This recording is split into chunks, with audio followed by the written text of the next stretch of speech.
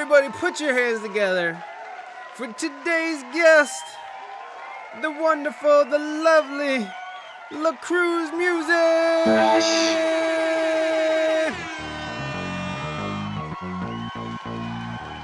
Yes! What's up? I love that. Thank you. Hey, buddy, thank you so much for those claps. We appreciate it. Once again, we are going to be turning off the sound alerts. You guys can still do the woos. It's just the sound is so disruptive. And it just every time something goes on, it's like woo! And I forget what I'm talking about because I'm a stoner and that doesn't work for me. This is like constant distraction. This whole streaming thing has been so hard for me as someone who has ADHD, who already has a hard time with, like talking to people. And then you add on a chat and you add on, bells and whistles and stuff. It's just so distracting in every way.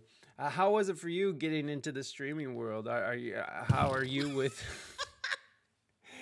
Talking about it, I started streaming. This is it's about a year now that I've been streaming, but a couple of months, only since January, that I've been on Twitch. But having playing, if I'm trying to get emotional into a song, and then I see people, yeah, I'm like, God damn it! I'm still holding this note out, and I can't. I have to respond to this.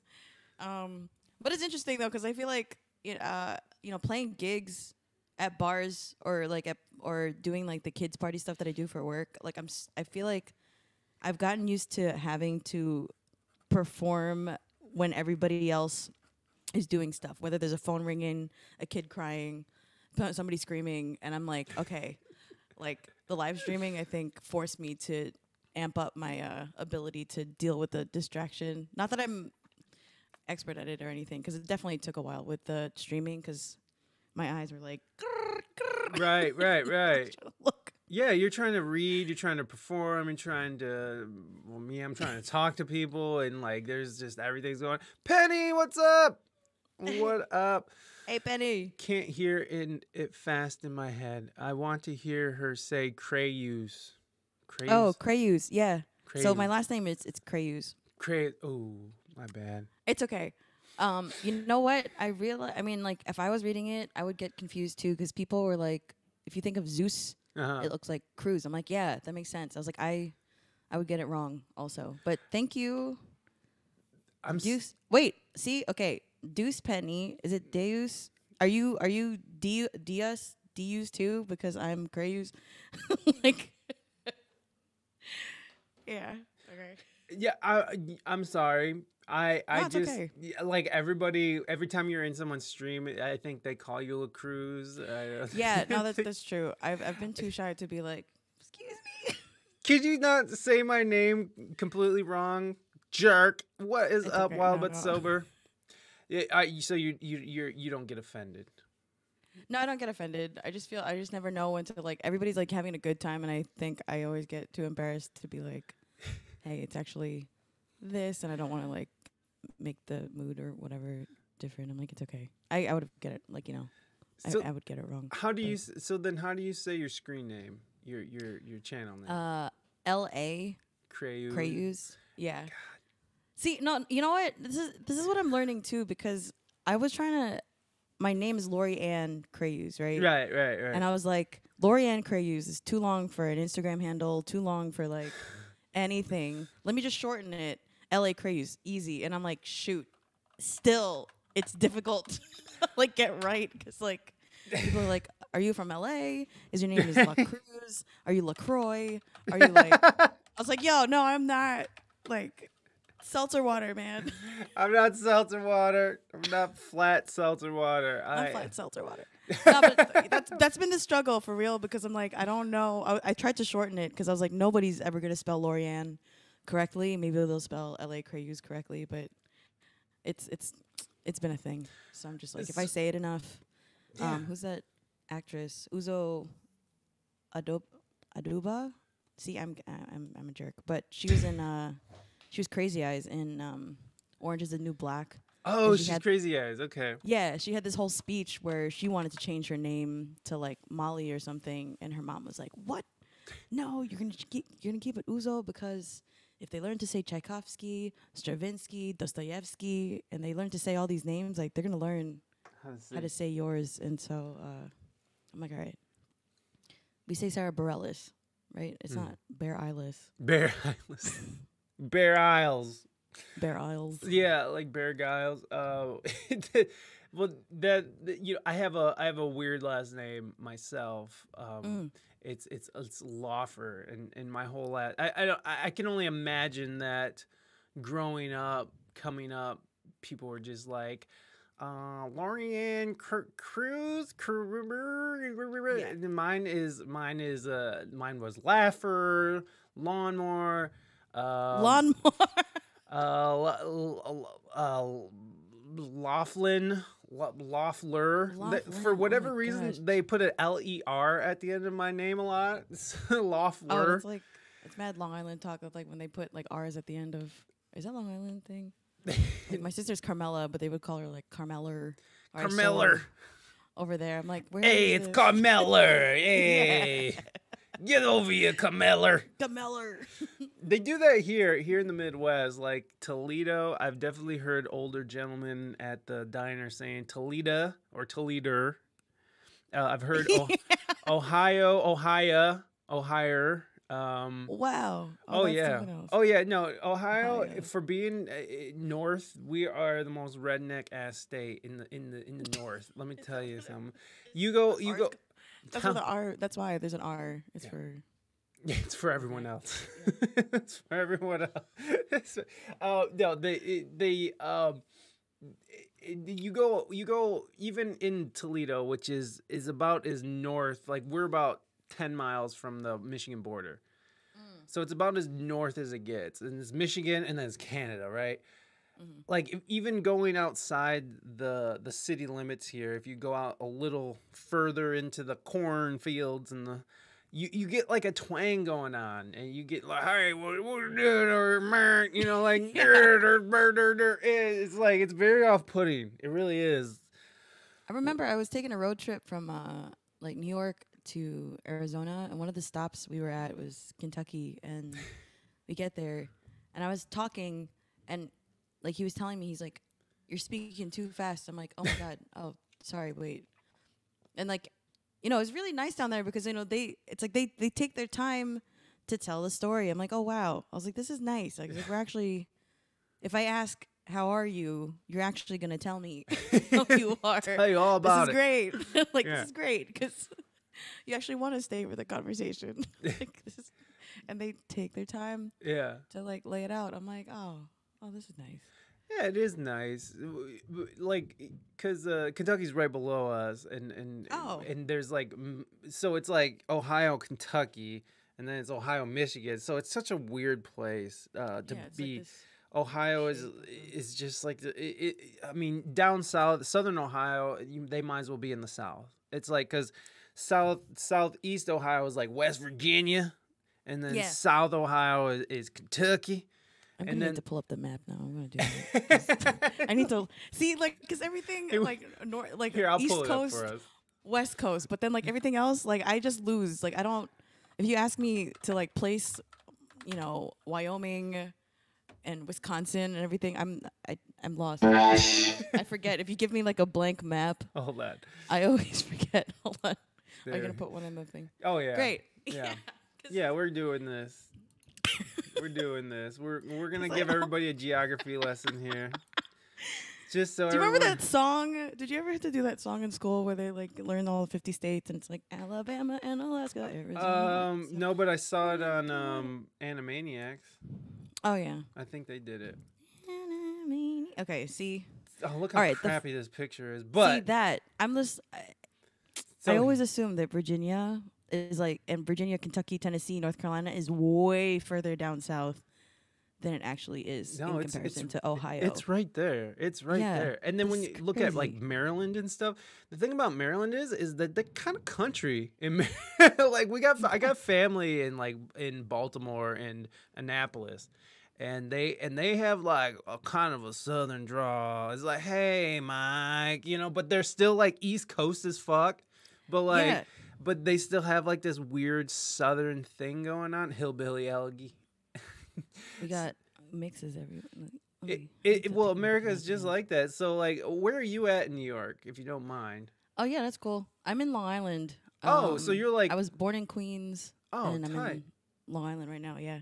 Awesome. My cousin just bought a place out in Long Island. Word. Bayside? Is that a place? Oh yeah, that's like Queens. That's probably like 40 minutes from me. Oh, for real? Maybe that's Yeah, not yeah. where he got it. They said it was in Long Island. I don't know. It's not like I know. I mean, fucking Bayside's like borderline Queens, Long Island. That's I like got you. pretty much that. But actually, I just moved into a new apartment this weekend Nice. in somewhere else in Long Island. But that's why like I have nothing on my walls. Oh, I thought you did that for us for this. I mean, yeah, that is exactly what I did. I moved I'm gonna make to a this. place, No, yeah, got a new you apartment just for you. Yeah. I swear I turned my whole life upside down I flipped it around. so that I could have a blank wall for this Yeah. podcast. Exactly. No, so yeah, I don't know. I don't even know how. Oh yeah, because of like vernaculars and colloquialisms, like the ers and the ders and the mers. Yeah. It's weird. It's weird how people's dialects all change from region to That's region. the thing. People don't even think that I'm from New York. That's like, why when I was. visit I other thought you were like places. Rochester or somewhere where See, their accents yeah. don't matter. Yeah. People are like, "You're not from New York." I'm like, I am. I was born I here. promise. Yeah, I promise. I promise. And everybody either thinks I'm from like California or something. I thought you were from But- California. Yeah, no, and it's fair. I mean, I've gotten it a lot, and I was, it's cool. I dig it. I'm like, maybe because I'm not. I don't know. There's a typical stereotypical like New York thing where everybody's like, "Boss, do not like color my dick, blah blah blah." Like Yeah, that's definitely yeah. that's my boyfriend definitely. But, Well, so I used to love that accent a lot when I was younger, but I've learned to not care for it that much. Like the East Coast accent is kind of gotten kind of ugly to me. Which no offense, everybody in the East Coast, much so love. Much offense. I have family out there. I got friends, very good friends and stuff. It's not like I have this horrible thing against the East Coast and their ugly accents, but it's just. Well, no, like those hardcore, like kidding, Jersey no. Shore type, like that hardcore type, especially when you hear someone like super ignorant talking, it's just like, you're just like, oh, but that's like anything, right? Like you hear super ignorant Southern person talking, you hear like a super ignorant, like, even someone from the UK, some way, what do they call the lower, do I have any UK friends in here? What do they call the lower ones? The lower ones. Donna, yes, New York. New That's York. that is exact. You're right, Donna. New That's York. Yeah. LYAWK. If I'm looking over this way, I'm looking at the chat. I'm not. Oh, it's all good. Me too. Being a Gen Z distracted. Like, actually, no, I'm not even lying. It's millennial. It's all of us. Yeah.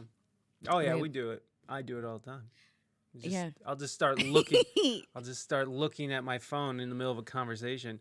They think we're arrogant, but we're aggressive. Yeah, I don't mind the aggressive part. I like the aggressive. I like the aggressive. I like the realism. I spent years and years in California. I like 13, 14 years in Southern California. And Oh wow. which I love. I love San Diego. I love Southern California.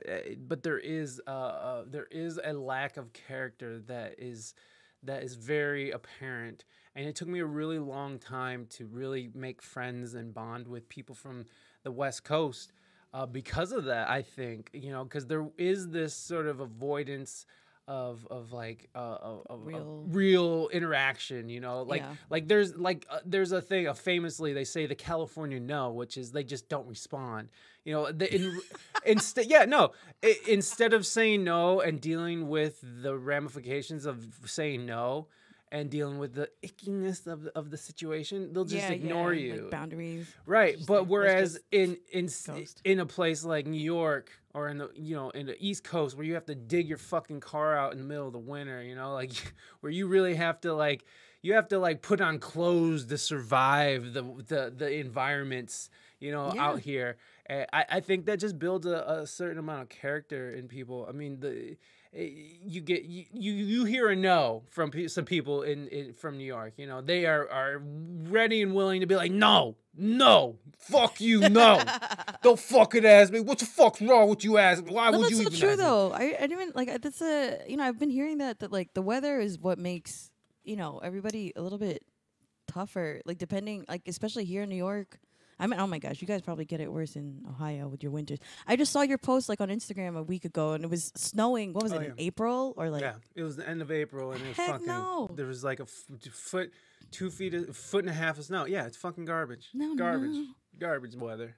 Yeah, but it definitely makes what's it called? My friend, he was telling me like he had visited some other state, but he missed how mean New York people could be. He's like, it doesn't feel real. If everybody's being too nice and too polite to me, I don't believe it. I need to be greeted at the airport with like, get over there. and I started to miss it too, because if I went on vacation and it's all nice and airy and everybody's saying hi to me, I'm like, I like I'm a usually bubbly person, but then I also kind of miss like people not talking to me because I'm like, oh yeah, all right, cool. Like I don't know, be mean. Maybe it's like masochism. Well, anybody, when you're shoved into a place like New York where there's just 20 million people rammed into this little tiny area of the earth, it's like, man, you start putting up, you start building calluses to people. Yeah, you start building this like, just fucking get out of my way. Like it's just this when there's just so many people around you, and I mean, it's just. Especially with this last year, you really saw how that many people stacked on top of each other turns really bad. Yeah. When anything goes wrong. Anything, anything can go wrong, and then you have 20 million people stacked on top of each other. And trying to figure it out. Trying to figure this shit out. But also each 20 person independently having their own solution. Like there's always... Yes, they got their own answers. It's like answers. one thing, if we're somewhere else, other like I always think about it like in the United States or other places like where independent thinking is praised. Like in one hand, it's awesome because you get to celebrate individuality. Like it's it's praise that you think for yourself. It's praise that you have your own thoughts or something. But at the same time, sometimes it makes it really difficult for everyone to find some kind of common ground to cooperate for one, like for something important. And I'm neither here nor there, but it's like, it's always something interesting to me because I'm like, independence is great for opening your mind up, pushing your individual self to like, go somewhere against what society is telling you. But at the same time, it makes it really difficult sometimes to create community because everybody's got their own like way of doing things. Yeah. And I don't know. It's both, but I'm all for it. I want all the problems. Yeah, no, I mean, it makes for some interesting living. It makes for some interesting living, that's for sure. Like New York is so diverse with people, it just from everywhere. I think that's always been sort of the great challenge of creating a society like the United States. They call it the Great Melting Pot, but you have all these people from different tribes, essentially, different customs, different dialects, different, just everything different. And then when you have your own idea, when people come to this country with their own ideas and own customs, acclimating into the American way, which is basically made up of everyone's sort of customs sort of blended together. We have fucking fusion tacos now. Like Asian. Speaking about South San Diego, South California tacos. Hey, so I'm going back. I'm going back on Wednesday, and I'm going to get some carne asada fries. I'm gonna go fucking get some taco shop, get some burritos. Fish tacos are so good out there. Fish fucking tacos. I can't wait to get back over there. I'm very excited. I think I need this, but like people just trying to come together and make things work with their own ideas. I mean, it's Yeah. no wonder that we do have the differences that we have in this country. Right. You know, it's like you have all these different people that come together with all these different ideas, trying to make one idea work. And you know, a lot of people point out how like there's some other countries who have systems that work better for everybody, but and you know, like in northern European countries that have like socialized medicine, and everybody agrees that the taxes should be high because blah blah blah blah. But these are like very homogenous Yeah. countries. Right. So making a Right. comparison of America's problems compared to we should be doing what they're doing in Copenhagen, you know, like it's like, yo, we have like, like, hey. we have everybody from everywhere. It's not just one We all got clump of different white problems. people who all agree that yeah, we should be taking care of our own. You know, it's like no, comparing America to the success of these smaller homogenous countries is it seems kind of moot to me. The point is kind of moot because it's like it's not even dealing with the same kind of culture. You're dealing Yeah. with a culture they've been solidified for hundreds and thousands of years over there, and then for some countries, but Right. but for us, it's like we're a culture that's been sort of building upon itself for the last when we're relatively young. Yeah. So it's seafood tacos off the trucks. Gotta have some risk in your food, bro. Penny. Oh, so good. It's that's okay. If you've had seafood tacos off trucks, then you are probably immune for every. Yeah, you don't But even it's need delicious. you don't need the vaccine if you've eaten seafood off a truck in Southern California. I'm just kidding, everyone. Do not take that as real. I know I'm kidding, everyone. He's not. He actually told me right before we got on. Yeah, the- fuck those vaccines. Eat some fish Mike tacos. Mike told me right before. we got on. Actually, Okay, LACruesMusic. This is going to be a total anti-vax. This whole time is anti-vax show. So So I'm going to mispronounce your name the whole time, and we're going to tell Sounds people good. not to get a vaccine. that's exactly what the code was. I said when you say my name this way, that's when I know to send the army of anti. I can't do that. Also, fuck masks. Don't wear a mask either. okay, all right. I'm doing everything I can that the algorithms are gonna be like anti-vax, no They're mask. gonna be like, what? Shut them down. Stream? Deplatform. What's it? Your lady friend Bonnie, USA versus Canada. I'd still like going on a cruise. Hey, go on a cruise with LACrues. I would. Psh, are you kidding me? When it's time. See, we should definitely do like an East Coast cruise tour. We'll get like all the Twitch streamers and all of us get to like play. That'd be dope. You know, that'd be pretty cool. I agree. And Bonnie, you said USA versus Canada. You know what? Okay, I used to live in Canada for like 3 years, so I'm a fan of both. Bonnie, Where'd are you you from live? Canada, Bonnie? Yes, Montreal. Oh, Yeah. Montreal, which I don't know how to say it correctly.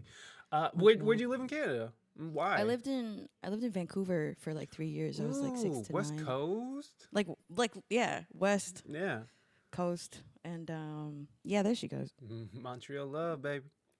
Montreal.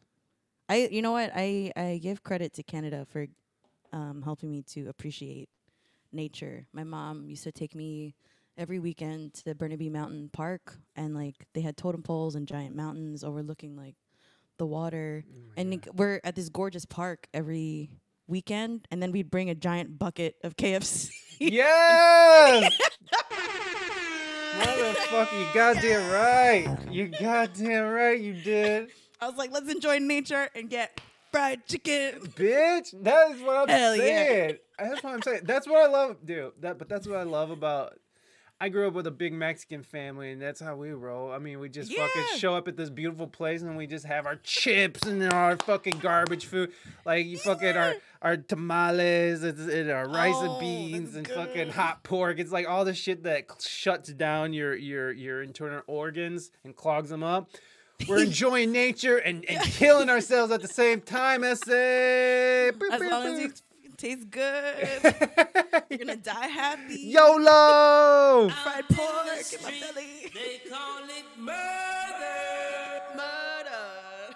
Yeah, but you eat bugs too, and you don't even know. Yeah, you know what? I don't care. That Yeah, I can eat bugs. I'll eat bugs. You know what? I heard the crickets have a lot of nutrition in them, actually. And that's probably haven't what we'll be tried it. eating in the future. We'll probably end up eating bugs because of our terrible mass production of meat in this country is just This so is true. awful. We'll probably end up having to eat cricket protein due to our Yeah. own fucking horrible situation that we put these animals in. We're probably eating bugs in the fruit too. Oh right? yeah, we Like, do. definitely. The FDA allows a certain amount of like rat feces, bugs. I'm serious. This is not a lie. No, yeah, I the- believe it. I There's believe a it. certain amount that pretend is not to allowed know. to go through in our food, just because that's how that they're just mass production of food is. You're just gonna have rat shit and shit Yeah.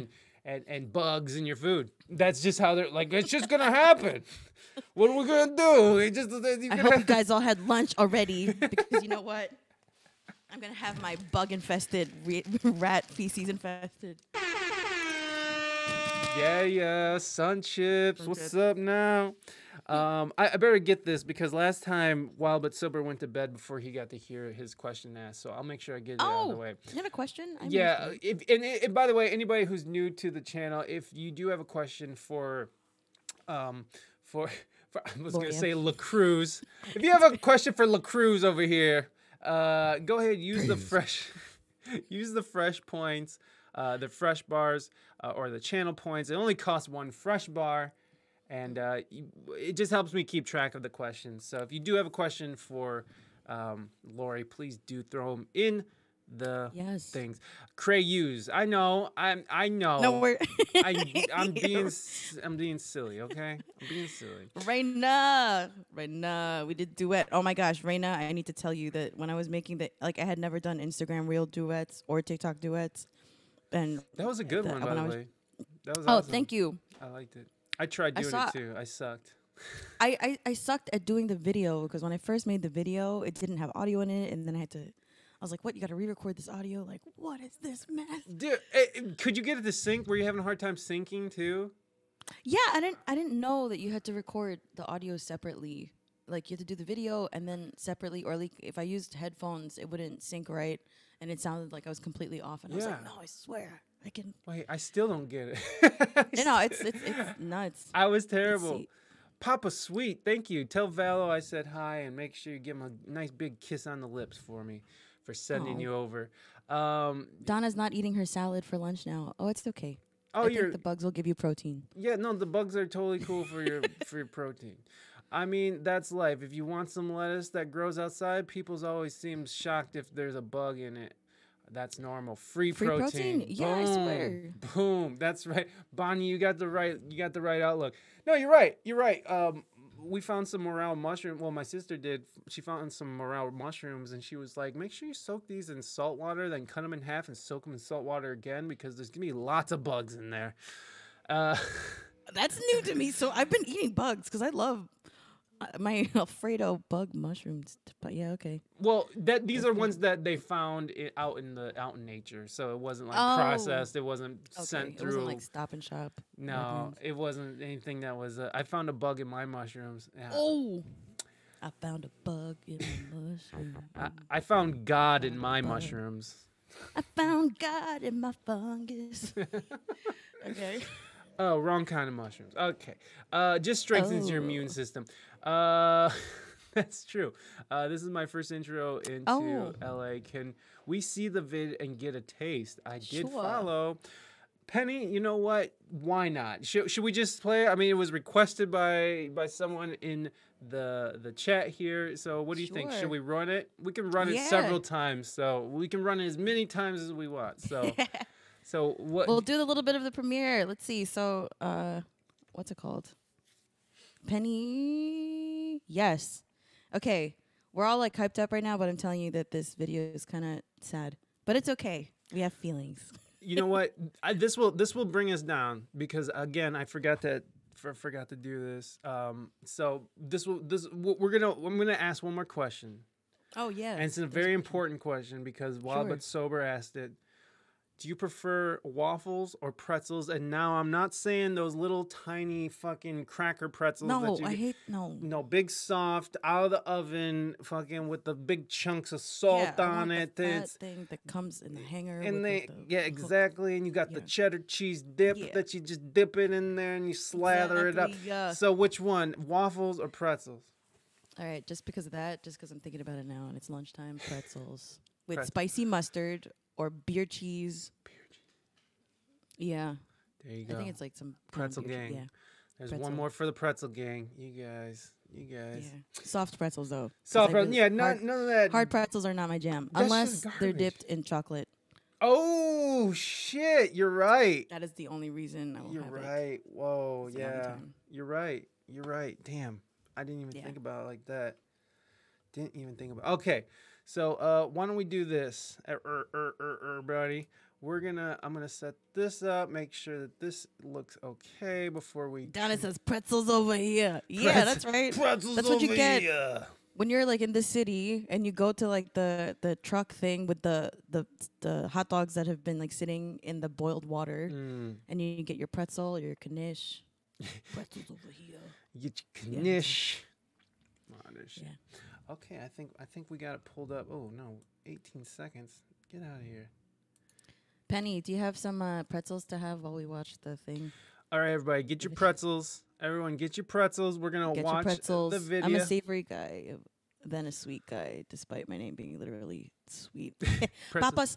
Well, okay. I'm gonna right here. I'm gonna add the savory and sweet to your name, Papas, right? Because it could be like potatoes, which are savory and sweet. So now your name is not just sweet. It's got savory and sweet. Hey, papi. Now you're Papa savory. sweet.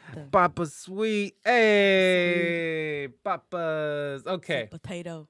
Oh, I get it. Oh, wait. Wait. Is it sweet potato? Papa's sweet. Is your username like supposed to be sweet potato? Oh, yeah, Papa Sweet. Yeah. That I bet it is. I bet he's supposed to be a sweet potato. You're a sweet potato. You're a sweet potato. All right, guys. Let's keep the hype going with this sad video. Well, but it's not sad. It's a celebration. Oh, can I like put a little? Can I just say something really quick? Of before course, you we can say play it? whatever you want. So, all right, let me just put pretty things under. So this song, I'm in my new apartment right now, and it's crazy because 5 years ago or 4 years ago, this song was about an ex that I left because he made me feel like I lost myself, and he had asked me at the time, I was like 25 or whatever at the time, and he's like, if by 35 music doesn't work out for you, like what's your backup plan? And like, I think it shut me down for a while, but I had to leave this dude because I lost myself, and I was like, I feel guilty. We've been together for so long, but I can't be in a relationship where somebody makes me feel like I can't dream or like be myself anymore. And it's kind of serendipitous that I got my apartment and that the song came out all at the same weekend, because it feels like this was like symbolic of the new chapter of my life. Whoa, so this is relatively recent, this whole situation? Oh no, it was like it's happened like 4 years ago, but like okay. the significance of the song, I feel like after that breakup, it took about like all this time to kind of pick myself back up again, because I lost confidence for a long time, and you know, getting myself to release music was a really difficult thing, and it's all because of where I was at in my head. So to put this song out and for it to be done, and for the turmoil of all the engineering and everything, and loving it and hating it and loving it again, and trying to get the story out so that people understood what it meant, it's a lot. So if somebody's out there and you're in a relationship, or you're among a group of people who don't make you feel like the best, or don't make you feel like, you know, the better version of yourself that you wish you could be, then you might have to let them go, and you might end up being the bad person in their story, but you gotta do what you gotta do. And that's what this song is about, and that's what this video is about. Thank you. Thank you very Yeah. much for that. All right, sure. guys. I'm gonna switch over there, and hold on. We're gonna do it. I'm trying to do something fancy, but I don't know if fancy is going to work right now. Oh man. Oh man. Okay, hold on. I'm gonna be Man. fancy anyways. Give No me a me sec. mira, eras más lista que yo. No pensé en eso. Nope. Okay. Mi español es muy mal. Yeah, Pero ahorita. mine is muy mal too. Yeah. Mine is muy mal Um, también. but you're practicing. Okay, I got you. I got you. I'm only half Mexican, so I only half understand what's going on. I know I said I was gonna do something, you guys. Give me 1 second. I'm trying to find. Got some pretzels? All right, Mm. Penny. That's right. Okay, we're going to munch. I'm going to toast to you with my iced coffee. All right, we're doing this. We're doing this. I just Thanks, had. Penny. I just wanted to add something to this, just in case you guys want to have fun with it as well. So here we go. Here is the new video from our friend here, LACrues. Lori and Crues. Yeah! Her new single this time, and here is her video premiere. Which thank you so much for premiering it here. I really do Thank appreciate you. it. Thank you for having me. I appreciate it. All right, here we go, guys.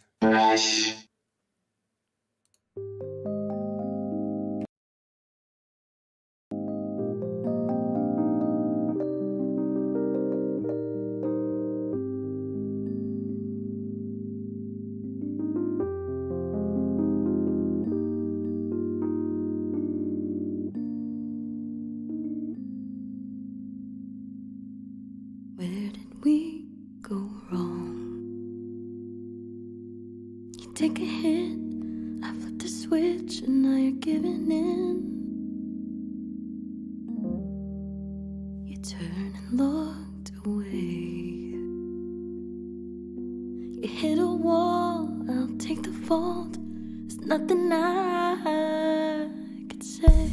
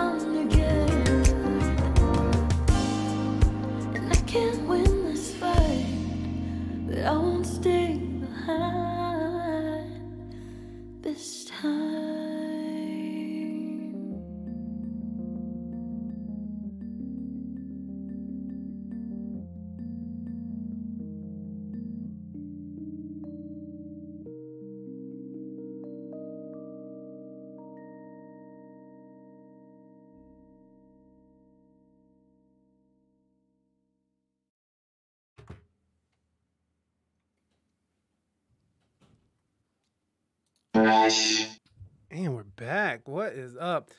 Uh, Yo. hey. You know what? I was like, I had the emote wall up, and I was like, maybe I shouldn't have the emote wall. Not for a video premiere, so I'm sorry. I was It's okay. and I was gonna write you in the chat, and then like I mess up. We're gonna watch this again, everyone, okay? And this time we're not gonna have the emote wall on, and I'm not gonna be doing stupid stuff. And I started putting stuff into it. I was like, okay, cool. I guess we're doing emo walls. All right. Yeah. So No, it's okay. It was yeah, everyone seemed to have liked it, so I'm glad everyone's digging it. I loved it. oh, thank you, Don. Thank you. How was so? Tell us about this video shoot. Thank you for the 100 biddies, Mighty Might. Hold on, I gotta do this. Hold on 1 second. Mighty. Mighty. Woo! I just had to put the reverbs on. I like it. Amber, welcome. Thank you for being here. Yeah, I hope you guys Penny, thank you. enjoyed that. No, I absolutely love the song. I love the production of the song. Thank you. And you know, like this, the whole feel is great. I mean, I love R&B. I love that kind of music, anyways. I'm a huge fan of the whole thing. I mean, I love D'Angelo. I mean, I love Daniel Caesar right now is my favorite right now, current artist in the R&B category. Daniel Caesar's just killing it. Jhené Aiko and her. Oh my God, I just absolutely love what they're doing with R&B right now. And and I love that. I love what you're doing with it as well, because I feel like you're taking a different approach to it as well. Tell me about the production of this and what went into it. Is that real drums? Or is that all real instrumentation? Yeah. Okay. So it's all what's it called? We going back to the recording of it, right? So like we drove up 5 hours to Ithaca to a cathedral that was turned into a studio. We recorded it live there, and there was real roads, bass, and drums.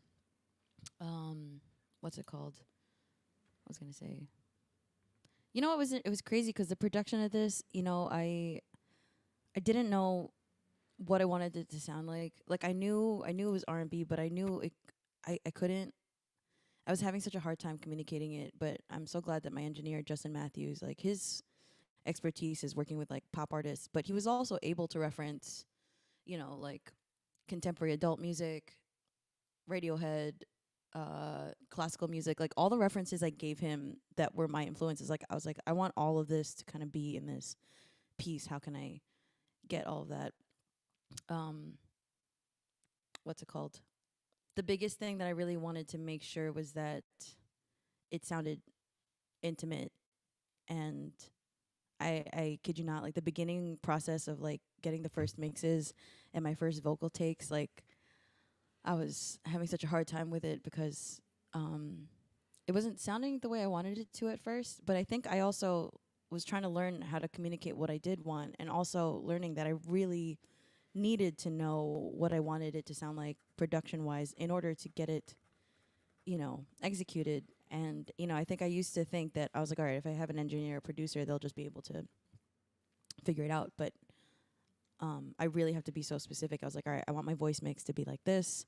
I want the piano mix to be like this. And then, like, at some points, you know, at the end, like, the pre-chorus, let you down. And I would tell him, like, all right, I don't want it to be too dry. I don't want it to, like, drop out completely. I was like, can you add reverb and some delay at the end of that note so that it carries over into the chorus, so that it feels like this wash into the chorus. And when I first recorded it, I sang it the way I would sing at a live performance. So, like, you know, a lot of high energy, but a lot of also, like, I would project loud. And when I listened to the playback, I was like, oh my God, like, this is so, it sounds so annoying. I hate my voice. But then I realized, you know, you have to sing differently in the studio versus singing live. Yes. And so if you want it to still be energetic but intimate, like, you have to sing it super intimate. So, you know, like for this track, you know, I did like maybe 7 vocal takes, and I was like, I heard what I was doing and I had to analyze. I'm like, all right, let me see what I can get. And when I went and I recorded it, and I did it completely opposite. I just went super quiet, and I was like, you know, just close to the mic, and You didn't push Right. very hard. You didn't have to push very hard at all to sort of capture that intimate upfront sort of sound that you were looking for. right, and Yeah. it was like manipulating the space between the mic a little bit more, or Mm. like which words were gonna, you know, crack a little bit more. And like I said, you know, I mean, I feel like even in a performance, you still have an intimate moment in a performance, but there's a different kind of energy or a different kind of way you perform in a live setting than in a recorded setting, because the playback is just, it's just different. And so that was something I had to learn. And even the other song that I released, it's like an more aggressive song. Mm. And when I sang it really energetically, I hated the way I sounded. I was like, oh my God, you're overdoing it. And when I went in to record it, I realized I just had to sing it a little bit more intimately. Oh my gosh. But if there are any nerds out there, any prog head nerds or whatever, if you're an Autometer fan, like, I didn't know that some of this song had changed meters. So it's like in 4/4, and then some parts are like 7/16, and some parts are in like 7/8. And I didn't know until I was working with the drummer, like the part, where is it?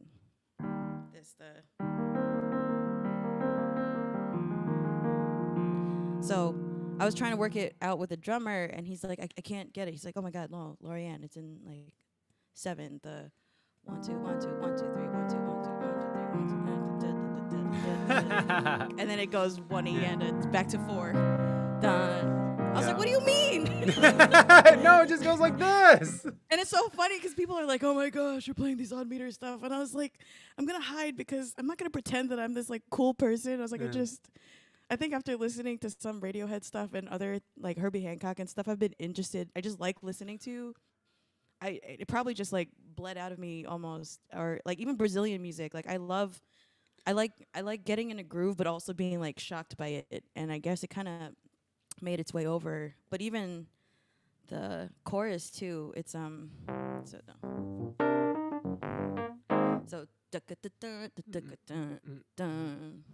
I'm giving up now. Oh wow. That's also in 7. 7. And I didn't. We oh my gosh, practicing this thing was like a nightmare. And then the tempo map for this thing. Yeah. So if you're talking about production and recording it, Yeah. to anybody who wants to know what a tempo map is, like when you're recording, you know, you put a click and you have to choose the BPM so that everybody stays in time. But for this, because it kept changing meter, we had to like tempo map it. And it was, you know, first couple of measures was in 4. And it was like 70 BPM or whatever it was. And then the next couple measures, it's this. And then it's this. And it was a nightmare. I wish I had the paper somewhere, but It was a nightmare. it looked like that. These are tempo maps, everybody. And if you're not into production or anything, you probably doesn't make sense to you. But this is like, I wish you could see my mouse in here, but this is like you're going along the lines here, and these were representing different tempos and different time signatures, and you can actually go in there and control it to sort of help control like your click and that, just keep things orderly, keep it moving. But it's definitely with a song like Lori's new song, which I keep forgetting it. What is it? This is it. What is it? It's not. This is it. I'm so sorry. I keep forgetting. I'm so sorry. This is it. It's this time. This time, I'm so sorry. This time, y'all.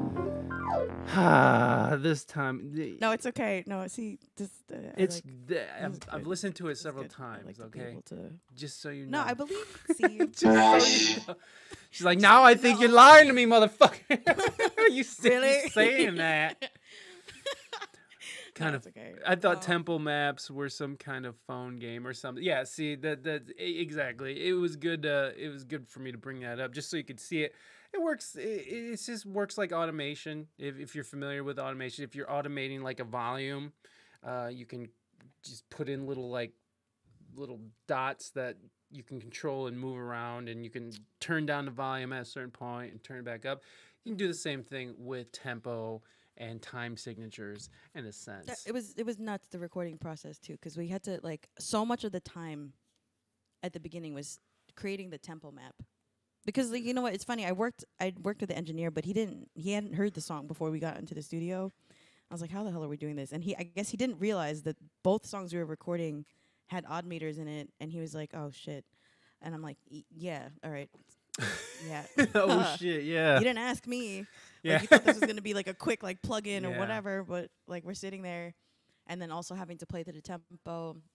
And so, I mean, oh my gosh, there's so much that was done like in post, like for automating it and like making sure everything sounded clear and whatnot. But the craziest thing, I guess if you're an engineer out there, the craziest thing that you'd probably want to like be like, pull your hair out. It's live, right? So they're live instruments. It's not MIDI. You can't like automatically change the BPM. Right. I was listening to it, the original version, and I was like, this is too fast. And he looked at me and he's like, what do you mean? I'm like, it's too fast, man. Like this is not it. And he's like, so you want to slow it down? I'm like, and so we like slowed down a piece of it to like down 3 BPM, like 3 beats per minute, and like we slowed down the tracks. And I had this like relief, but I also had this panic because I had relief. I was like, yes, slow it down. It sounds right. Yeah. But I'm panicked because I don't want to tell you that I need you to like change. And it's like I said, there's odd meters in it, so to change the entire thing down 3 BPM. So if you're listening to the track, like we slowed it down 3 BPM. And if you're an engineer, then kudos to all of you. I have so much respect for engineers and live audio, like anybody that has to deal with like any of this tech stuff, especially after starting live streaming. Like I have zero patience, but I had to learn that you need to be patient and have enough, hair, self-control to not like pull your hair out. Like no, you just need enough hair. That's all. And then it just ends up like this. Ah! Yeah. Yeah, that's exactly. Because I try so hard to not be like that. I don't know, to be, I don't know. It's okay. Like I'm bringing it here, whatever. But like as a woman in the industry, I feel like we try so hard we work like 100 times as hard to try to make sure that we know everything. Because the second we ask a question or ask something to be changed, I feel like it's scrutinized like 100 times more. Oh, of course she doesn't know. She's just a singer. Yeah. God. Listen, sweetheart. Just let me handle it. Honey. Oh my God. Honey baby. Darling, I know. I was just like, get out of here. Like, you want to see me get mad? Yeah, but those are the things. And I was just like, all right, screw it. I'm just gonna, you try so hard to know as much as possible so that you don't have to ask. But I mean, I'm going past that now. It's just like, you know what? I'm gonna ask. Yeah. And I'm secure enough in like where my abilities are. There's still a lot that I gotta learn as a musician, as a live streamer, as a performer. There's still a lot I have to learn, and that's okay. But I'm not gonna think anymore that I'm any less. Yeah. Because of that. And it's taken me a lot to come to this like realization. But I'm telling you, like the process of recording this song, between having the vision of what I wanted to sound like and then also gaining the confidence to speak up for what I wanted it to sound like. Because I think I had a bunch of other recording experiences before where I didn't speak up because I was afraid of annoying the engineer. And I was afraid of like pissing them off and having to change all this stuff. Or I was afraid of sounding stupid. And for this, I was like, forget it. I've like shelved too many of my songs and never put them out. I'm not doing it this time. No pun intended. But I'm not doing that. You know, it's just Yeah. like if I want the voice to sound like this, I want the reverb to sound like this, I want the arrangement to be here, I need this thing to hit at this point, I want the bass thing to like come out like this, I want it a little more gritty. Oh, speaking about that, there's I recorded the Rhodes in like 3 studios. Whoa. And it's so the Rhodes, the initial Rhodes that I used, like it was an older one and it didn't have like this. It Like, didn't have the that. growl. Yeah, it didn't have. It didn't have the growl. Yeah. And like everything was like clearer on top, but the bottom notes were like jammed. Oh. And they're like, it's fine. I'm like, it's not fine because not. this is. I was like, I need that. Yeah. And so, you know, I had to. Those are the things I had to push for, and like I had to push past feeling like I was being too high maintenance by asking, and I realized I was like, you know what, you know, Regina Spektor, she recorded Samson, I think more than like 100 times, and other people recorded. I kept listening to different podcasts of artists and listening to how much they pushed and how relentless they were with what they wanted for the sound and how much they didn't settle. And I tried to just secure myself in that. And I was like, I need a different Rhodes to give me that sound or else. And this too, like there's a part in the song where it has the like the all this stuff. So you can hear it clearly like on my keyboard, but on the certain Rhodes, like it wasn't as clean, like the attacks weren't as apparent and it sounded like mush. And I'm like, you know, the whole bridge is disappearing. And, you know, people would think, nah, it's fine. And I'm like, if you're just saying, nah, it's fine, and trying to get me to shut up, like, it's not fine. It's not fine, motherfucker. Like, it's not fine, motherfucker. Like, Yeah. I'm paying for Uh-huh. to get this, like, to sound good. And Yeah. so, I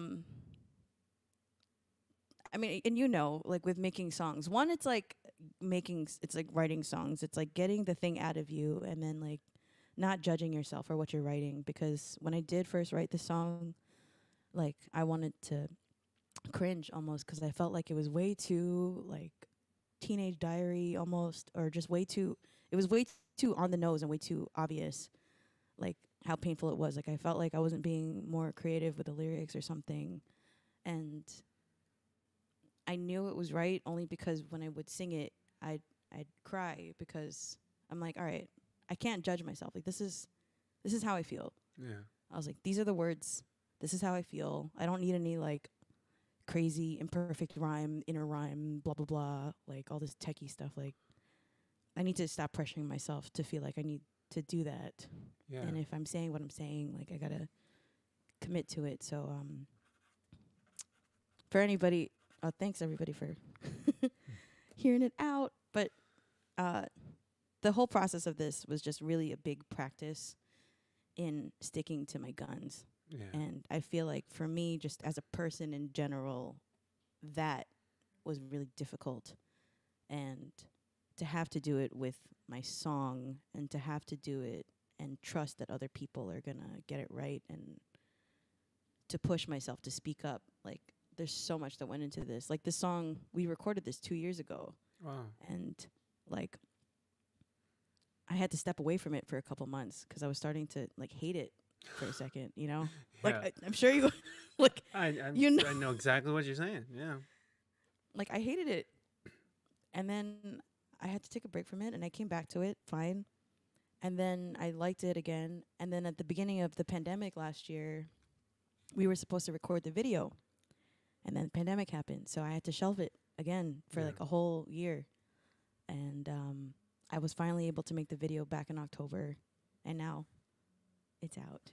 So I feel like everything kind of happens for a good reason, and even if it takes a long time, you know, sometimes people like in the music industry now with the way that, you know, our attention spans are at, we feel pressure to keep like banging things out as much as possible so that we can stay relevant or whatnot. And it used to freak me out that I wasn't putting out enough music or putting out enough stuff. But, you know, I needed to nurture this project. Like it takes this particular song took so much out of me and it's not going anywhere. And so I need to, you know, honor it in the right way, even if it takes time. And I'll just say this to anybody out there who constantly struggles with committing to what they want because they're afraid that they're being like too much. I say, screw that. Screw the too much feeling. If you know that you need a certain bass sound, if you know that you need to record on a certain kind of piano, if you know that you need a certain mic, if you know that you need a certain thing, you need a certain mood in the room to get you to like get to that point, like fight for it. And people will not understand you at first and people might resist, but then if you stick to it and then you're happy with it, you're going to find like a tribe and community of people who like hear you. And at the end of the day, you can die happy knowing that, you know, you stood by your craft. So like, even if I don't make it to like a gazillion streams on this, like I don't care. Like I can die tomorrow knowing that like I fought for my song and I fought to make it the most clear representation of what I wanted it to be. So yeah. It's Crues, bitch. Crues. Crues. It's Crues, not Crues. Cause I'm Craig. No, I love that.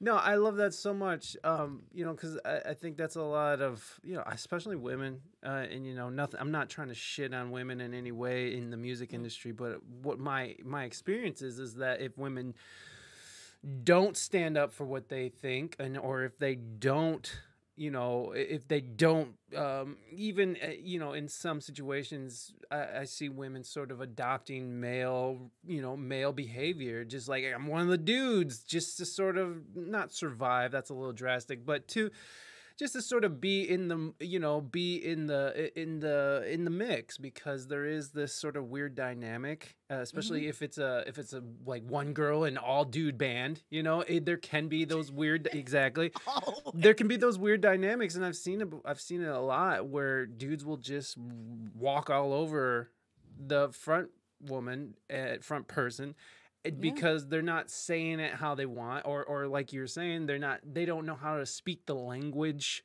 to the exact T, and so people, you know, will dismiss, you know, and especially women, men will. Or we get mistaken for being like a bitch. Yes, you know? And yes. it's like that's the thing. It's she's a bitch because she wants us to play it right.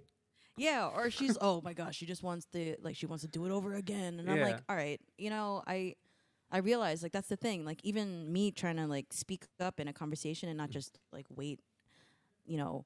Like, it happens to me all the time in a group of friends. And I get, like, talked over or I get explained for. Like, people try to explain for me, thinking that they're being helpful. Like, the intention is nice, but I'm like, hey, you're making it as if I can't speak for myself. So I was like, I don't want to interrupt you, but I have to, or else you won't hear me. Yeah. And it's not me trying to be rude. Like, I need to communicate the way you're communicating so that you hear me. And, like, if I don't interrupt, you know, at some point, like, I'll never be able to finish my sentence. And it's kind of, it's rough because, like I said, everything about pushing for this music and putting these songs out is so cathartic and so transforming, because it's forcing me to shake somebody that I used to be, and that was somebody that was just waiting for her turn, being super polite and like not trying to cause any trouble, not trying to get anybody to like hate her, or like I was and also being like Filipino, I guess. I mean, those are the other thing, right? Reason why I released this song this month too. It's Asian American Pacific Islander Heritage Month, and it's like, you know, pushing to do this music was a difficult decision because, you know, women musicians weren't. I mean, now they're celebrated, but especially, you know, people of color weren't really out there. Like, I didn't see that many Filipino musicians that were famous or like big on a big scale. Like, there's a lot of people who are really successful on YouTube, but I would never see them at the Grammys or anything. And like, it used to hinder me from thinking, can I do this? I mean, there was like a lot of things. It's like being a woman, being a Filipino, being like a not typical like body shape of a woman or whatever, or of, like the magazine things. But like that's what I had to choose. I had to choose to like stick up for all of that. I was like, screw it. I was like, there's enough of us out there who have had body issues. I'm gonna stand up. I was like, I don't care. Like if I'm not like whatever size that they think I need to be, like I need to just put myself out there and make people realize like I got feelings or I got something to say. It doesn't matter like what my size or my ethnicity is. And seriously, so much of this music, yeah, it's like a breakup song, but it's I've said it in some of the promo, but it's like it's breaking up with a piece of myself that I no longer want to be anymore, and that's somebody who's afraid of herself. Yeah. And I think that's for a lot of us. Like we need to stop being afraid of what we're really capable of and be willing to withstand the lashback. That's kind of like, sorry, there's that's actually for stuff I have to take. You could take that if you want to. If you okay. If you want to mute. Yeah, do you? Just mute your side. So here, I can mute you.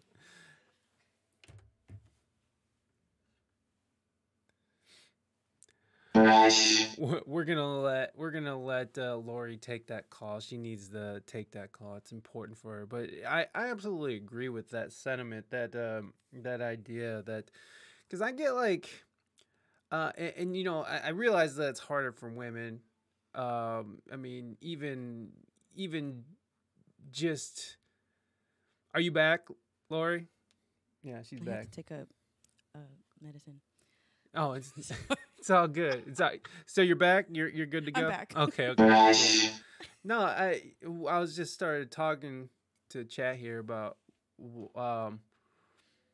know, I have those same feelings too, and that's something I had to get through. And I'm a dude, you know, and I'm a tall dude. You know, I'm a tall, big, imposing dude, and so it being a smaller, you know, like a woman, 5 foot, literally. You know, like it's to even feel like you have a place to stand in the world is weird.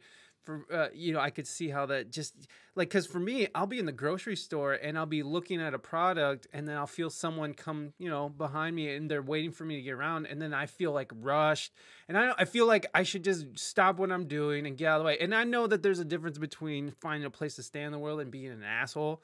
But there is this point where, like, you're constantly feeling like you're in the way.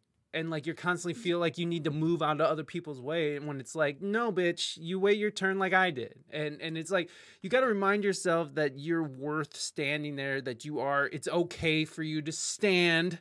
It's okay for you to want your music to sound how you want it, especially when your ass is paying for it. Yeah, fucking engineer. Look, engineers are fucking grumpy little turds. I know it from experience, from being one, and from working with a lot of engineers. They can be grumpy, and there's nothing worse than a grumpy engineer who is just sucking the energy out of the studio when it's already a frustrating moment, when you realize it's like, oh shit, it's too fast. We might have to re-record everything because yeah. Like Amber was saying, it's much different to playing a live instrument is way different than doing a production track because, well, these are people playing it. You're not just moving little computer notes. Yeah, it's not just you're 1 not 1 0. The wrong note. Right. Because with MIDI, you can actually just go in to the specific wrong note, delete it, or move it and change it to the right note and slow it down, and it sounds beautiful. Yeah. But you can't do that with live. So, like, especially in that moment where you're talking to an engineer and you're just feeling like you can't, you know, like you're like, fuck that, I'm going to push past that. It's like, it's that is something I've been having to deal with my whole life, you know, dealing with just pushing past that initial feeling to almost like you got to be polite or something, right? Yeah. I'm going to be polite by not giving this person a hard not time. Trouble. Yeah. I'm not going to make trouble for this engineer. He probably has a family he wants to get home to. He doesn't want to be here all night. He's hungry. It's like, who gives a fuck about his hunger? Who gives a fuck about his family? I fucking paid this dude. He's going to do it how I want him to do it because I fucking said so. I gave him the money. It's my fucking vision. And, And to be fair, like with he like the thing, I think I always thought that he was like getting annoyed when I was asking for things. He tends to be like a really fast working dude, and then the whole trajectory of the project changed when he started like just telling me a story. He was like, yeah, my mom's getting into the studio with this engineer and she's afraid to tell him what she wants. But I told my mom, just tell the engineer. He's like, there's nothing worse than not telling us, because then we don't know and then we end up making something that you're not happy with. Right. So I'd rather know. He's like, as much as he's like, it'll be a pain in the ass. Some of these changes are a pain in the ass for sure. He's like, but I would much rather it be a pain in the ass and for it to be something that you're happy with than, for you to hate it. And like, I had to hear him say that. And it was like midway through the process of recording. And when I heard that this was like a separate story of his mom trying to speak up to the engineer because she was afraid of wasting his time. And he was like, no, it will be a pain in the ass to sometimes alter all these things. But at the end of the day, whoever is working with you wants to know what you want. So say it, or else we don't know. And I took that with me with everything I did. I was like, if I see like the mood change in my band's face, or if I get too sensitive to like the way people are around me when I'm asking for this and that, and I want things to change, and I feel like everybody's getting impatient with me, that's my insecurity. And I have to allow that space for that. And the thing is, at the end of the day, they would rather that I said something and that I'm happy at the end of the day with the product that I commissioned them for. And so I just have to accept that like everybody's not going to be bubbly about every single part of the process all the time. And I think I've almost pressured myself to be like that a lot, to be like all positive vibes only, and bubble stuff. And I honestly, I hate that now. I hate positive vibes only. And I as positive as I am, and I'm saying this because I want to make sure that people are understanding positive vibes only correctly. It doesn't mean like positive vibes only should not mean let's avoid confrontation. Yeah. Because that's not what it is. Like positive vibes only, oh, let's not bring this up because it's going to make us sad. I'm like, then I don't care for positive vibes only. I care for progress vibes only. Like Get the shit done vibes. Like get the shit done vibes. Like kindness, like kill 'em with kindness vibes. Like let's be aggressive with kindness, because I realize it's way more respectful to be real with people. And my boyfriend helped me out with that too. He's like, if I'm not saying something to somebody because I don't want to hurt their feelings, I'm assuming that they're weak. So it's almost like an insult. It's like I'm giving them the respect to know that they can handle what I'm going to say because they know it's from my heart. And when I started thinking about things like that,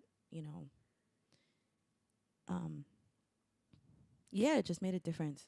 And so I'm committed now to like live streaming too for the past year has helped me out so much and building confidence within myself. Because there was a point where my weekly live streams, I wasn't doing cover music on my Tuesday live streams because we get flagged on Facebook or something. I started doing originals, and I was afraid that I'd lose everybody because I was like, who's going to want to listen to an hour of my original music every week? And I don't know, I'm glad I stuck with it, because then I found people who resonated with what I do, who accept me for being emotional, having all these like TED Talks and like and also being a wacko. Like you'll let me, be my weird self and then also get emotional. I was like, okay, cool. Like it's not too haphazard for people. Dope. I found a place. Yeah. And, Yeah. No, I mean, that's beautiful. That I think it's always beautiful when people sort of discover their power, and like, because we can be afraid of our power, and we can be afraid of fucking, hurting people's feelings. But like you're saying, it's like the idea of positive vibes only. It's like, it doesn't mean let's fucking not hurt anybody's feelings. It means let's, first of all, if you're working with me, I respect you, and please just reciprocate that respect. It's like, I've reached out to you because I respect you, I want to work with you. It's like, please reciprocate the respect by being on time, knowing the song, having things ready and prepared to go. Do you need to take this one? No, that's my I didn't turn off the alarm. Oh, it's all good. It's all good. But you know, I just find it so, you know, refreshing when people were just like, you know, and it's like, fuck that. I'm gonna, you know, this is my song, or this is how I want it. And it's like that. It's really hard to fight against those urges to be polite and it is a fear of your own power, of like, how far you can go. I mean, it's like, it's scary to think. And, you know, as artists, we're always fighting against these things, these sort of internal battles, and feeling like some people feel like they're frauds and shit. It's like, you know, all the time, but every day, every couple hours. It's like, am I really? People have no idea how much of a dork and loser I really am. Like, it's always, I was like, I'll be posting, you know, on Instagram, like this really nice photo or these like cool videos. And then like 2 hours later, I'll be like, I'm such a piece of shit. Me too. I'll put up something like, I know that's like incendiary. And it's just like, I know that this is going to piss people off. And at the time, I'm all fired up and ready to go. And then it's like an hour later, I'll smoke like a joint and be like, oh man, I'm such a piece of garbage. Oh God, everyone's gonna think I'm some racist asshole. I just care too much. I think that it's very normal, especially for women. I don't think we like being pushy because we're more empathetic to other people and we don't like upsetting people. Finding the balance between that and getting what you want can be tricky. Me too. Hate that people expect me to be positive all the time. Authenticity is key. Yes. Yes, Donna. Yes. Yeah. You know, just fighting against that urge to be polite. It's like sometimes it's fucking therapy session for free. Sometimes you gotta fucking just hurt people's feelings. And like, that's the thing too. If you're working in a professional setting and you do talk to somebody and you're being respectful and you're asking something that's reasonable, and maybe it is a pain in the ass and it might require more work, but it's like, you're there because, again, I respect you, I'm paying you for your time. And if you can't tell somebody in a respectful way that what they're doing is not, you know, you don't want that, and they get mad and storm out, or they cause a big fit, then fuck them anyways. You know, like you were saying, there comes a point in your life where you got to take a fucking evaluation of the people and the activities that you're involved in, because it's like, you have to look at who's influencing you and who makes you feel better about yourself and who makes you feel worse about yourself, and who gets you in the situations where you're finding yourself, uncomfortable or doing things you wouldn't normally do. It's like, you have to really reevaluate. You have to evaluate yourself and who you talk to all the time, because I mean, for me, as soon as I stopped drinking and all my friends who knew I stopped drinking stopped talking to me, that's when I started getting the most work done. I actually became a musician. You know, I actually was able to work as a musician. I was actually able to create and work with people and maintain relationships and fucking, and, you know, like, build on relationships and collaborate and do awesome things. Mighty with the gifts of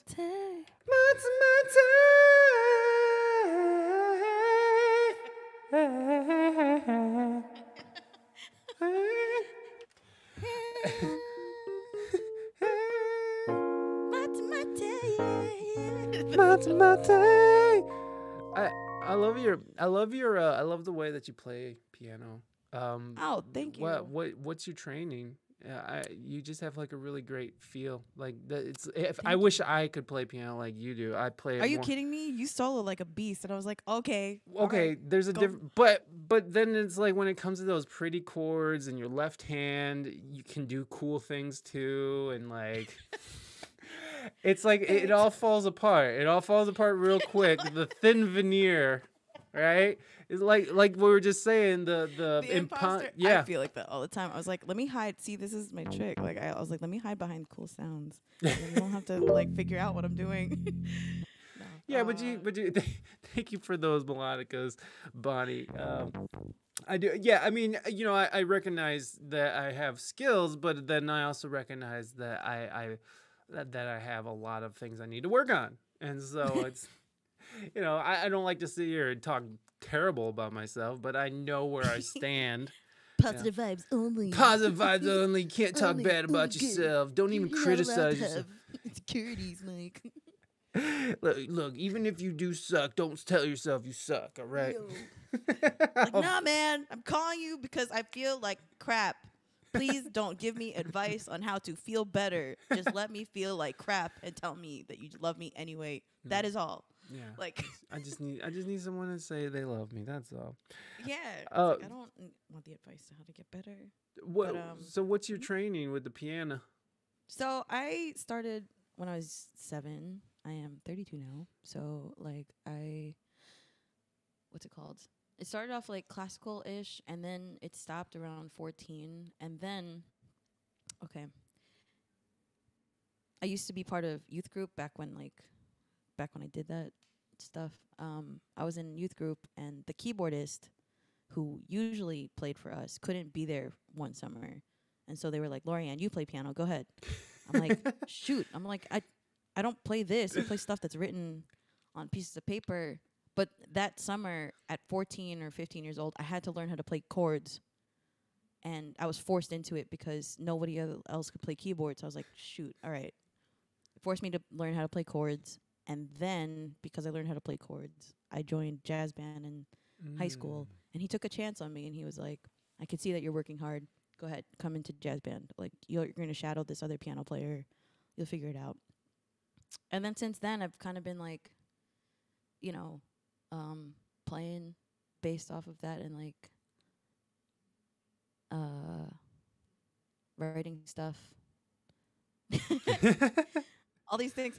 I know, yeah, I think because of jazz class, you know, everything that I tend to want to play are like minor 7 chords, and I'm like, damn it, you know, sometimes if I want to play like a regular folk song, I cannot help but put these extensions. I'm like, this doesn't sound good. Like, I put it in my Twitch bio. I was like, you can grill me for overusing these chords because I really do. And, you know, like, Bob Dylan is not asking for extensions, like, or whatever. Yeah, he doesn't need a flat 5/11 chord. He just needs the like, A minor, baby. I just need I was like, I just need this, but I can't help it. Like, everything, I just always want to add everything in there. That's also that jazzy R&B side coming out, that because they live in there. True. To me, the way you play, like, it sounded like you came up in church, like a Baptist, like Baptist church, but kind of. It's similar, sort of, yeah. Like, I definitely when I was younger, I was part of a charismatic Catholic group. So there's like the music that they played was a little more pop. I think being part of that group growing up, though, it also taught me how to like be a hype person, because I was like the kid with the tambourine. Yeah. Like, come on, everybody, like, let's clap, whatever. But I mean, I've since left the church, but I feel like part of that spirituality that I got from, like, what I kept though was what I learned about how music can connect people and how music can kind of bring people to a state of mind. Yeah. And I learned that in youth group, but then I carried it on with me throughout my original music, and going forward, and then realizing that like music has such an impact on how you could change the mood of the room. And I guess that's yeah. So amazing how someone taking interest in a young person can send them off on a lifelong adventure.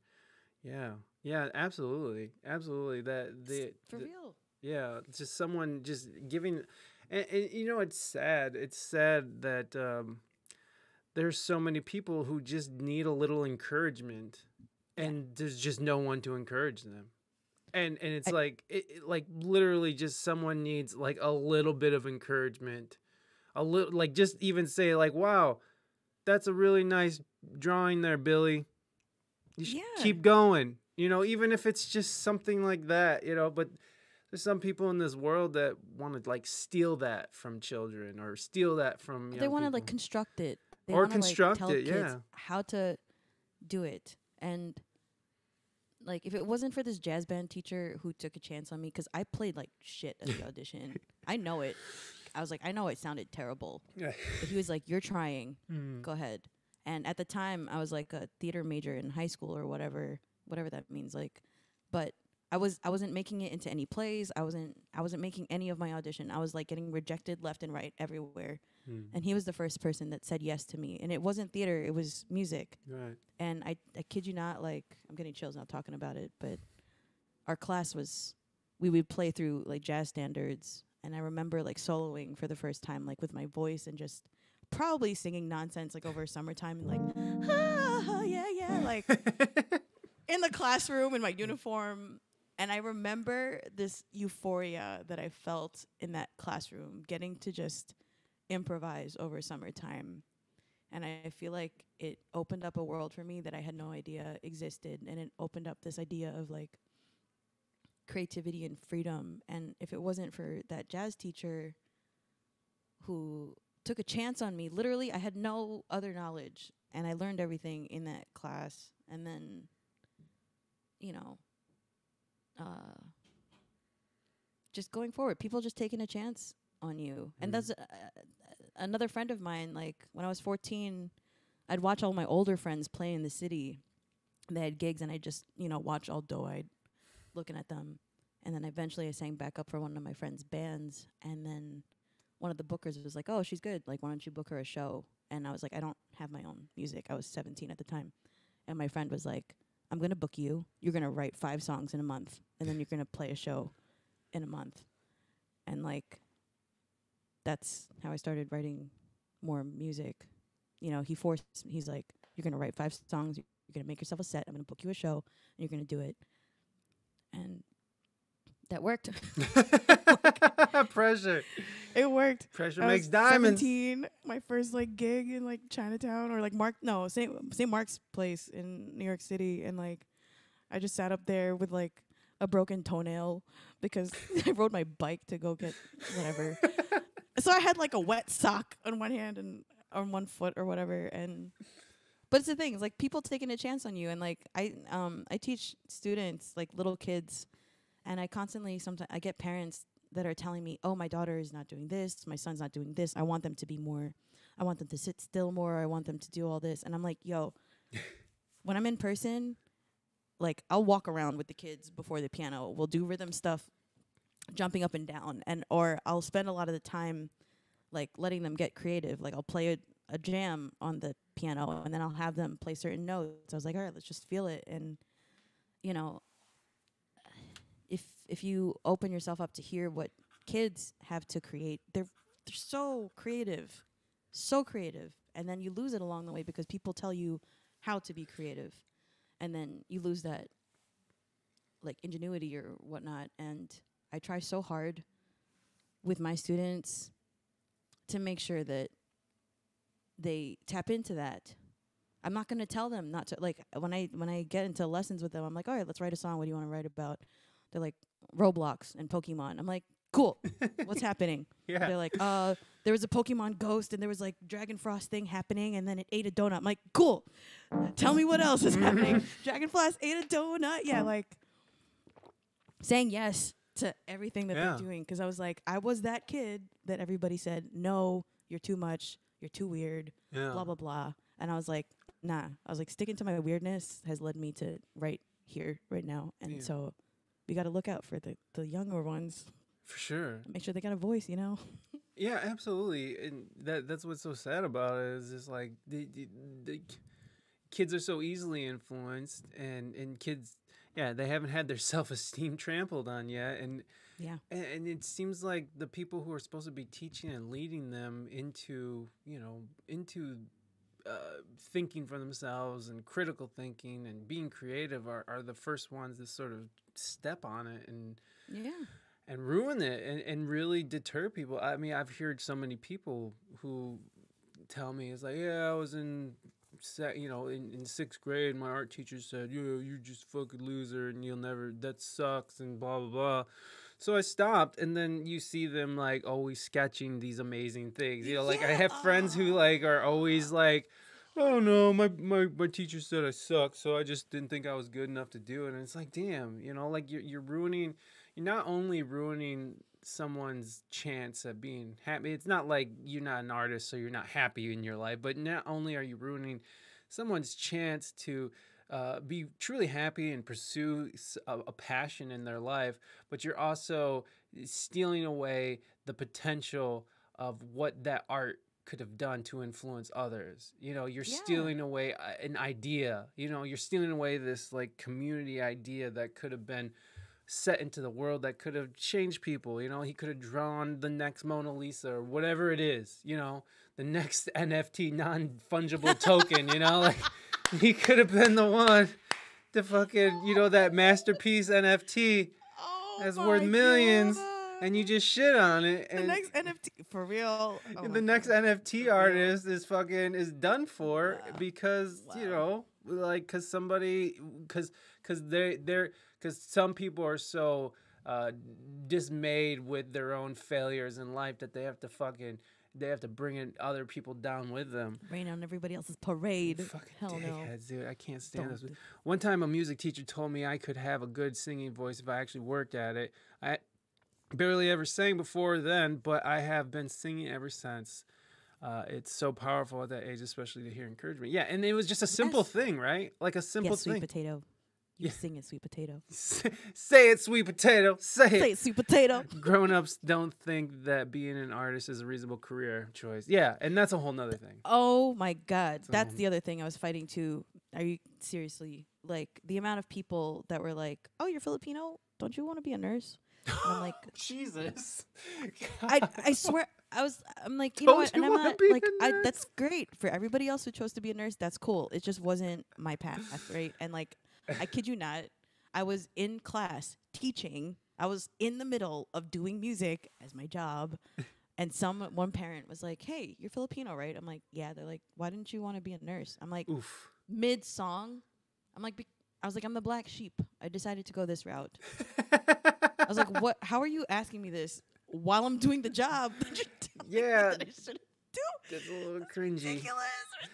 So I'm curious, you know, your family, how did your family respond to you growing up? Were you know, and you're like, I want to pursue art, you know, like, was that something they accepted, or was it a... It was both. Are you, and you don't have to answer this if you don't feel comfortable. Are you first generation? Oh, yeah. Okay. First generation. Okay. Okay, I'm proud of that. No. Me too. My mom's fresh off the boat. Well, yeah. Fresh over the Straight border up. is what I should say. She came straight from the motherland. So, you know, I'm proud of that as well. I just know what that entails as well, especially Catholics. You know, there's a certain mindset, kind of a conservative mindset when it comes to life and what you should be doing and what work means. What was your experience? I know we're running out of time here, so and I want to play that video again without emote walls and me making a bunch of crazy shit going on during it. So at the beginning, I mean, the thing is, it was interesting because my mom was the one who like got me piano lessons at first, and then she was also the one who, like, when I said I was interested in singing, she found me a voice teacher. But it's like I feel like both my parents, their way of supporting was like financially just being like, here, okay, here's the lesson. But when I would tell them, hey, I have a concert coming up, I got a solo coming in, you know, the questions would be like, well, how long is the solo? Do you still want us to be there? Or how come you don't have a longer song? How come? I'm like, oh my God. Or like, oh my God. And it's weird because like they're really supportive now, you know, because I mean they've helped me with whatever I needed, but I feel like that kind of like cheering, like, yeah, that's my daughter. Yeah. Like that wasn't as loud, you know. And like they were silently supporting me. Like everybody else would be like, Lorianne's doing this, or like, and it was nuts because I would tell my parents like big news, you know, like last year over the pandemic. It was funny, like I made it to the local newspaper, like Newsday, on a front page for live streaming, and I'm like, hey, look, this happened. Like I'm so excited, and they're like, oh, but the picture of your face, like, why did they choose that picture? Like it. Why is you don't look like it? This is not the best picture of you. How come it looks like this? And I'm like, Jesus Christ! You know, Can't you just be happy for me? Every big deal, like that's something I had to announce. Like I've had really cool things happen in my life, but there was always just like, oh well, how much money did you make out of it? Oh, you're playing a gig at like Mercury Lounge in the city. That's really cool. But are they like are they paying you well for it? How much like you are paid? they? I'm like, ugh. Can't you just be happy that I'm playing Mercury Lounge? What's a lot of that, you know what I mean? And I'm trying to find humor in it because I'm like you said, you know, it's the conservative thing. It's like I think they come from the mentality of trying to make sure that they do something to survive. And like when they know that art is something that's kind of wishy-washy, it's hard.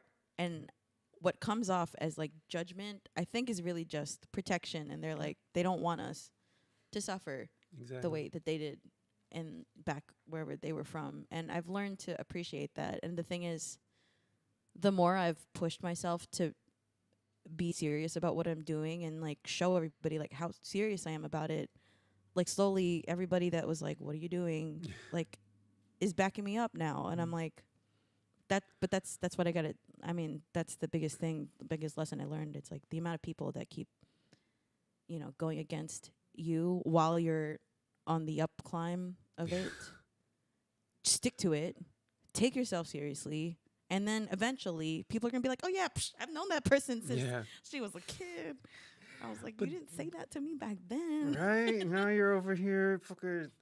I was like, great. It's Crues, bitch. Yeah.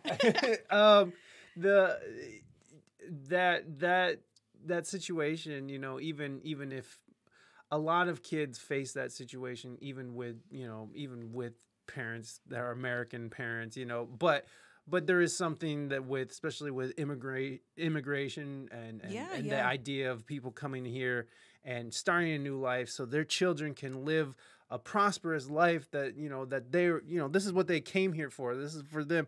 And then for us to be like, hey, I'm going to go and invest my time and energy into something that is totally like, a gamble. Has no path. There's no straight path forward at all. I might fail and I might be broke and you might be supporting me for the rest of your life. That's what I want to do. That's what all that hard work and all that time coming over here and getting your paperwork together and all that, all like, those jobs that you worked, those late hours. That your daughter can sing her feelings. So your daughter can express herself.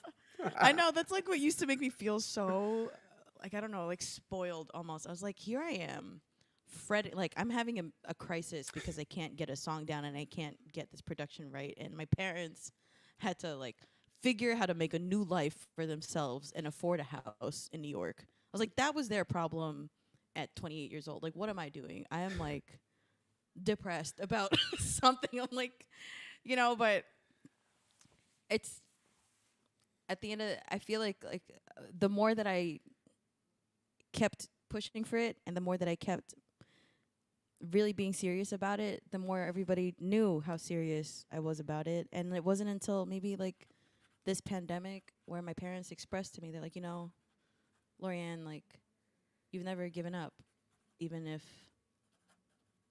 stuff gets hard. Like, you've never given up and you've always found a way. And I've, in the 32 years of my life, like, I've never heard those words coming out of them. And it's not that it's not that they don't love me, you know, it's just like that kind of like acknowledgement of, hey, like, you've been working at this for a while, like, we believe you. And it's nuts.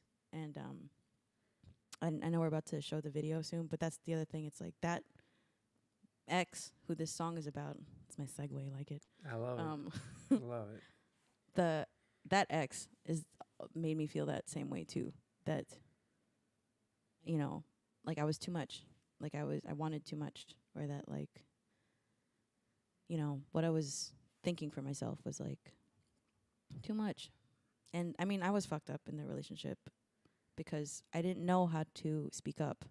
And so I did, like, I wasn't the best person. I would just avoid things. I wouldn't be truthful about how I felt, and it messed him up. And it's not, I wasn't fair to him either, because I was too afraid to be honest. I ended up fooling him and thinking that I was okay with everything, and then it all like crashed at the seams. And that opening line, once you guys watch the video again, that opening line where I what's it called? Where did we go wrong? You take a hit, I flip a switch, now you're giving in, you turn and look away. You hit a wall. Like, you hit a wall.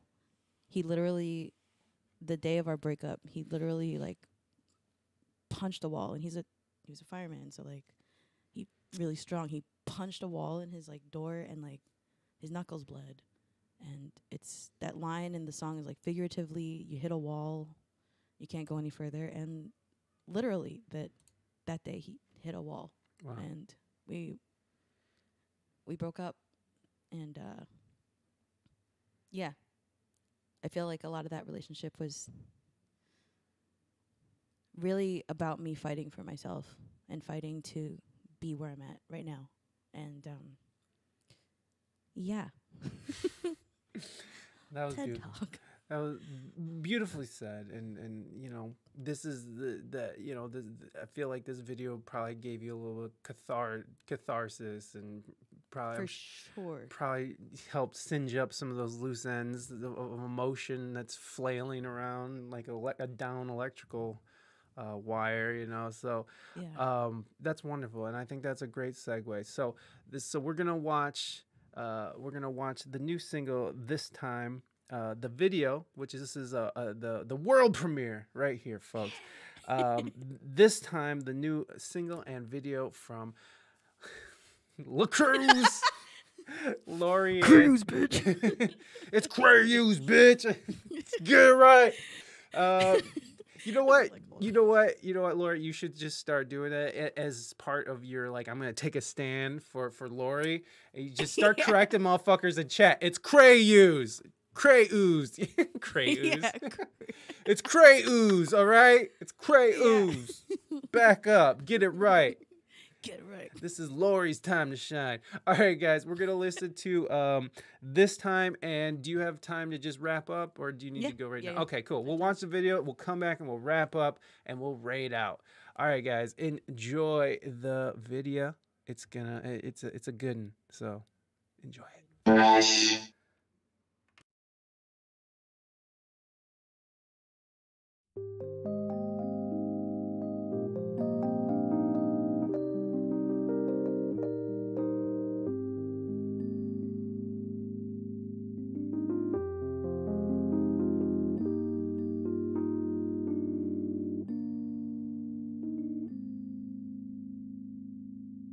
Where did we go wrong?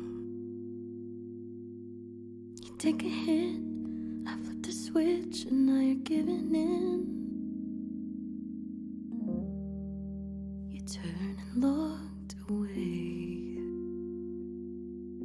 You hit a wall, I'll take the fault. There's nothing I could say.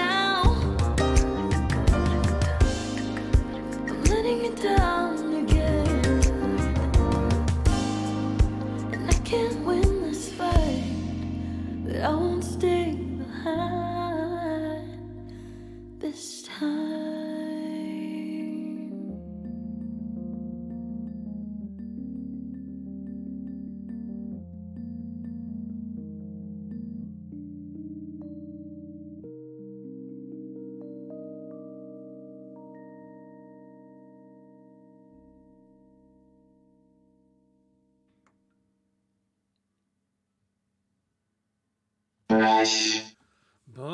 And there it was.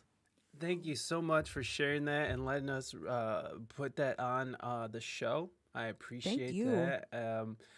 that. So, Reina, who are we gonna raid? And why Reina's gonna give us some names here. How can people get a hold of you? How can people find you? I'm also gonna drop the links here so you guys can go ahead and click around and make sure you follow your girl. Make sure you go over there. You can follow me. You can find all my stuff on my website. You can follow me at LACrues music.com. Bing. Bing. We need the bing. We did need that bing. Yeah, you can find me on Twitch, Instagram, Facebook, YouTube. Same thing, LACrues Music, LACREUS Music. Yeah, and I'm on Spotify too, so I got another song out there called Nothing Lasts Forever that I released last year, so you could check that out too. And it's an excellent song as well. She Thank provides you. her own stingers. Yes, indeed. She's all in one package, everyone. It's going to be on YouTube yes, Wednesday. Donna. Yes. Yes, I'll be uploading it to YouTube on Wednesday, so you can watch it as much as you want There you on go. Wednesday. There you go. And of course, you'll find the link in the show notes for all the people listening in the audio side of this. I put all of our socials, and the link to the video is all in the show notes. So go click around and do it big. Thank you so much, Lori. I had such a great time chatting with you and getting Thank to you, me know too. you. And you're such a lovely human being. So I appreciate that. You're awesome. Thank you. Yo, can we get some woos though for We Speak English Good? So Can we get some woos? Can we get some Because- woos in the show? We can get our own woos. Oh my God! I'm sorry. Sorry. I swear, every time I hear somebody in real life like going woo, I only think of you now because of that. Because of that stupid ass Because of thing. that. No, it's great because I'm just like woo. Where's Thank you, Mike? Bonnie. I hear it all over.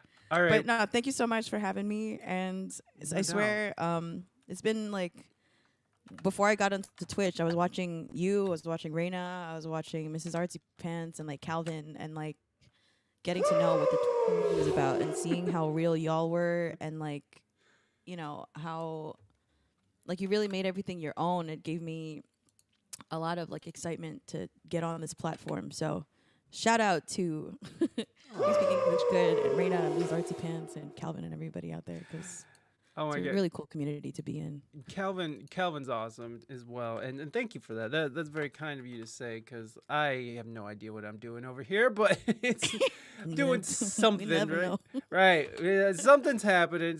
What? How dare you? Oh, dang it! I'm such a nutsack. Thanks, Reina. Me too.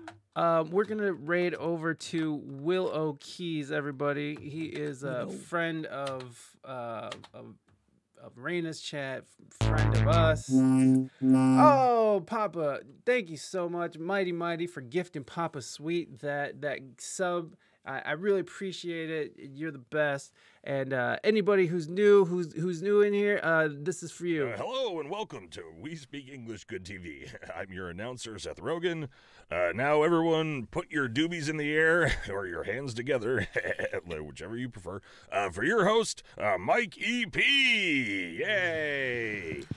Thank you, Seth. All right, guys, we are raiding over to Willow Keys. We will be back on Saturday. And then I'm on vacation. I'm on vacation, everybody. As soon as I'm done with this, I'm on vacation. So we're gonna be doing a loosely thing. We're gonna be doing some streams while in San Diego. So stick around for that. I'll make sure I update everybody and send out emails and stuff. So no, we're not gonna do Craigslist today because Lori has to get going, and you know I'm on vacation hype, Bonnie. I'm on vacation hype. I was gonna do games, but Lori needs to get out of here, and it's just not fun without the guests. So, all right, Sorry, I had no idea. My bad. you're good. It's not all your fault. It's all my fault. Everyone, it's my fault. Don't be mad at Lori. But Kelvin Thomas is going to be on the show on the 31st. So Monday the 31st, Calvin Thomas will be on the show. Speaking of him. Bye, everybody. We're rating. All right, Lori, thank you so much again. I appreciate it. And, go in peace, my friend. I appreciate it. The audio will be out here soon. Oh, Cool. let me end this. I always forget to end.